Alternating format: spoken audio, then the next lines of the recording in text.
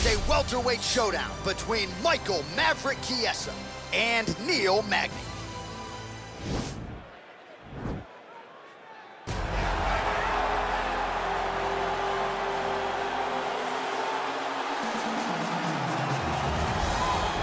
All right, here he is. For my money, might be the most well-rounded fighter in this division, a true mixed martial artist at his core, and he believes he'll have a lot of advantages in this matchup tonight. Everyone talked about him being well-rounded.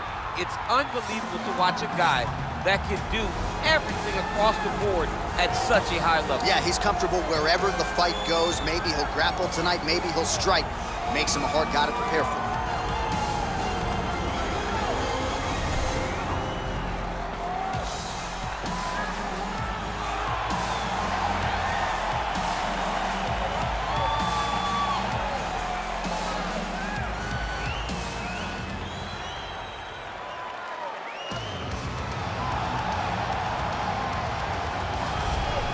Well, this guy has truly made the takedown a thing of beauty in mixed martial arts. With respect to yourself and George St. Pierre and the truly great takedown artists, this guy's closing the gap and entering that company in the eyes of many. Oh, absolutely, because he's done such a great job of timing takedowns.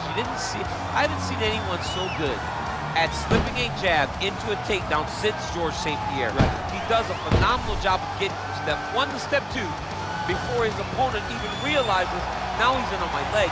And if they do get their hip back, immediately he's up into a foot sweep, or a headlock, or an inside trip.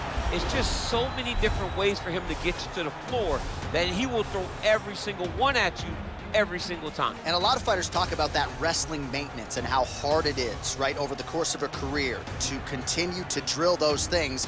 He talks a lot about that, and that's why he's continued to realize success here in the UFC. Ladies and gentlemen, this fight is 3 rounds in the UFC welterweight division. Introducing first, fighting out of the blue corner. This man is a mixed martial artist, holding a professional record of 25 wins, 9 losses. He stands 6 feet 3 inches tall, weighing in at 170 pounds. Fighting out of Denver, Colorado, USA, Neil Magny.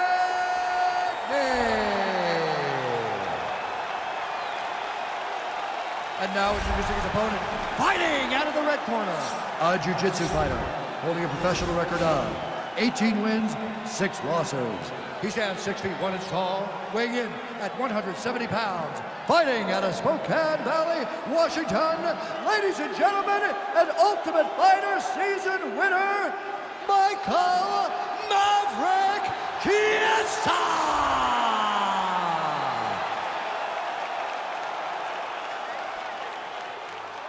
And when the action begins, our referee in charge, Yves Levine. The veteran Yves Levine draws the assignment here. You ready? You ready? All right, so the fight is now underway. We'll see how long it goes. You've got a submission specialist on one side, and on the other side, maybe the most well-rounded fighter in this division. Yeah, he is one of the best fighters in the entire UFC.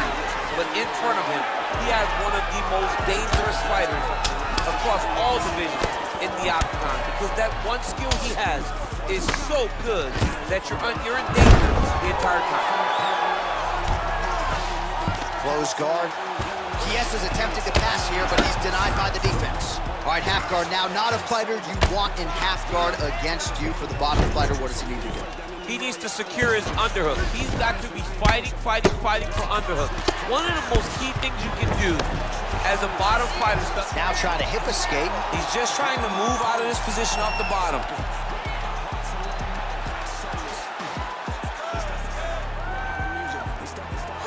The Kimura is not the arm, it's the shoulder pressure that usually makes you tap. He actually goes to an omoplata. Great pressure going forward by the top. Not tapping out tonight. Side control now, and certainly I would think more offensive options for the bottom fighter than in half guard.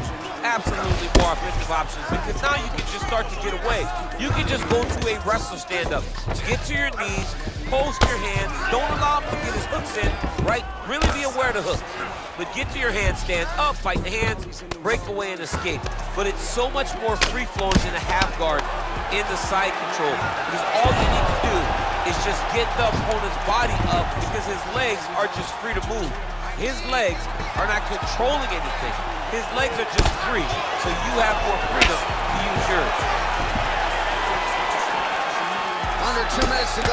first round.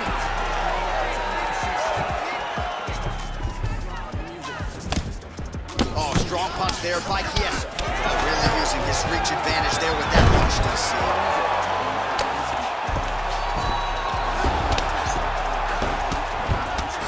Well, you gotta stay busy on the bottom. He's doing it here. Nice punch. Man, how fun is this to watch as he continues to dole out damage with the ground and pound? Take it back to the days of guys like Mark Coleman, just beating people up in the ground and pound. This guy is a throwback fighter. He's very fun to watch. Yeah, the Godfather would be proud. 25 total strikes have now landed for Neil Magny. Nice strike landed there by Neil Magny. Massive head kick. Oh, straight right. 20 seconds now remain in the round. Stuffs the takedown, no problem. Oh, man, this ground and pound is good. Probably my favorite striking realm in MMA, and he's as good as it gets. The problem is his opponent is not controlling his posture. He's allowing his opponent to get up, and when he does, he creates this space to land these beautiful ground and pound combinations. All right, so we now look back at some of the action from that previous round, DC. A lot of good highlights on both sides. I mean, a lot of good highlights from both competitors. They both should be very proud of what they accomplished. But I'm telling you, man, I'm not sure they can keep this up. If they land at this clip for another 5 minutes, somebody's going to sleep.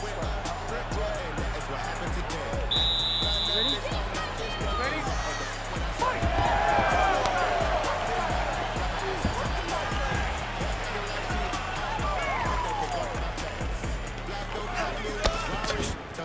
Nice lucid punch. All right, he closes the distance, gets the single collar tie. Chiesa gets the takedown. Nice hammer fist. Both fighters back to their feet now. Oh, beautiful takedown by him there as he lands another one. He's keeping that guy's busy tonight. I mean, over and over, takedown attempt. Looks like he's trying to isolate an arm here, DC. Yeah, he's isolating it to try to get a Kimura here. And this might just be a matter of time.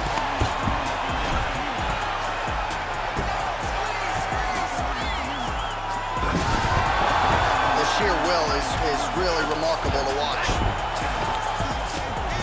All right, full guard here, DC. What does he need to do to improve position? Well, he's got to start to build his posture, get some damage off, move the half guard, which in turn leads to more opportunities for advancement. But if you're on the bottom, you got to anticipate those movements the moment he tries to move to the next position. You build a shield, get back to your feet, or dig an underhook to try to get a reversal or a sweep. All right, to the mount. I mean, how many can he take? We passed the midpoint here of the fight. Man, this is some serious ground and pound here, DC. He's not just staying busy for the sake of staying busy. These strikes are doing damage. Oh, yeah, no pity pat to this guy. This guy's trying to land, and he's trying to land effective strikes. Oh, all right, he's got the full mount now, DC, and he has proven to be a hard guy to buck off in this position. Oh, because he's so heavy. He keeps his weight down. He really does grind on you with his bottom half. He doesn't do anything with his arms. His arms are free to punch. He's collecting you with his hips and his legs, making you make a determination as to whether or not you want to get grounded, pounded in the mat, or if you're going to give your back up, where he will then start to chase choke. A lot of energy expenditure defensively if you are the bottom fighter in this equation. All right, so he postures up here and now figures to rain down some ground strikes. Yeah, the ground and pound will be aplenty from this position. Working off of his back here. Looks like he may try to hip escape. Well, the ground and pound is there once again. Strong work here by Neil Magny. All right, this position now what we call the north-south. If you're the bottom fighter, what are you trying to do to get out of harm's way? Man, it's tough on the bottom. It's very tough because everything hurts, right? It doesn't matter that they're not completely driving the shoulder in. It just, everything hurts. So you wait for your opponent to go to his next action. And when he does, you go and attack the hands. You get to your knees and you attack the hands with both hands and try to peel the lock so you can get to your feet. Ain't shit changed. All right, let's get you some pictures from that previous round, DC. A lot of good work with the ground and pound strike. Yeah, he was able to control posture, get himself postured up, land big ground and pound as he ended the round. What a great finish to a fantastic round. All right, here we go, DC. Our next round is underway, and he's chasing some punch-down records tonight. That was some serious volume and efficiency in the previous round. Normally, you see that in boxing, where a guy just throws so many strikes. But this man has taken it to the octagon, looking to break all the punch records before the night is over. Big punch lands over the top. How's he gonna follow this one? Stuffs the takedown there. How good is his takedown defense? Nice kick. Oh, hook to the head by Chiesa. Well, he has landed some good shots, DC, but really unable to string anything together in terms of solid combinations. It's because he's not committing to it fully. He throws his jab. He may throw the right hand out there, but he's not really sitting down with the right hand. He really doesn't seem to have the intent on landing it. He's got to be confident that it's going to land, and he's got to really throw his whole entire body into those strikes. Well, you see him land the jab there. He's got the reach advantage. He might as well use it. And just inch it. Nice double leg takedown attempt there, and you got to think that's something that's going to give him confidence moving forward in this fight. A lot of confidence when it happens that easily. Took a shot, he got a takedown. What now will stop him from doing it over and over again? All right, well, both fighters pretty comfortable on the ground, DC, but you got to be very careful hanging out here for too long if you're his opponent. Well, hard to win fights in mixed martial arts from the bottom, but nice work here in that position by Magny. Trying to recover from the guard there. Oh, pretty good entry there, and he gets the fight to his wheelhouse on the ground. Beautiful takedown into the full guard. Look over the posture and use ground and pound to open up submission opportunities. Magny gets back up. Well, not sure if he's lighter on his feet or what it is, but these last couple of rounds, he's been far more aggressive. Oh! He needs to start looking to finish now because he's got his opponent hurt very bad.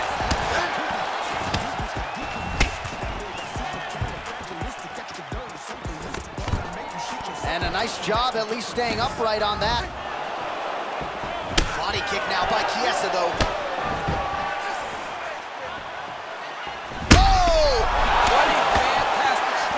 To throw at the exact right. Whoa!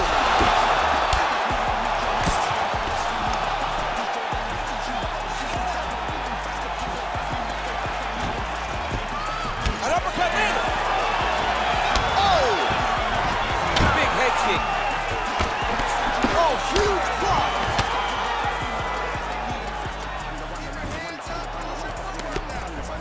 Got the single collar tie. Final 10 seconds of the fight. Oh!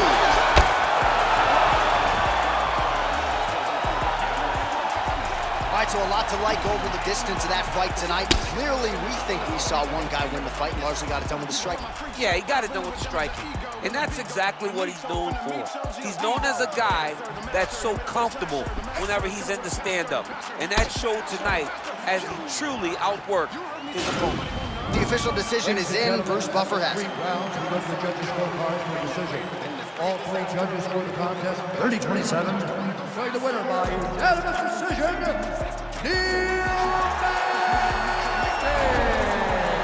All right, congratulations to him. He is your winner by unanimous decision, and certainly a dominant performance here tonight. Yeah, he did a great job of just dictating and controlling all the engagements of this fight. His opponent never really had an opportunity to lead the dance. He did that start to finish, and he wins a unanimous decision.